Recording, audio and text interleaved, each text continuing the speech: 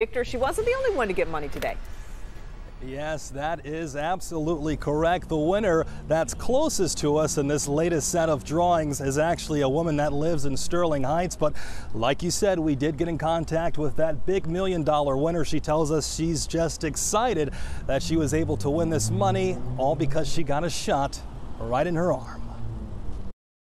Latanda! Congratulations!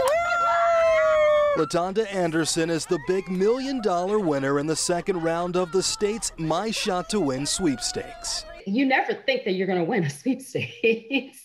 And I just did it. You know, I'm like, okay, well, what do we have to lose? That mindset definitely paid off for the account manager that lives out of Blanc, Michigan. Comedic legend and Highland Park native Tim Meadows was one of the many people virtually congratulating Latanda and the other winners of the $50,000 drawings as well. Let's give some money away. The winner of those smaller prizes are Jenna Basie from Sterling Heights, who once contracted COVID herself.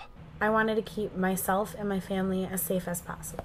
And Paul Barino of Rockford. I intend to use the prize money on some home improvement projects and take a much needed vacation. Obviously, entering into the drawing was a great decision for all three winners.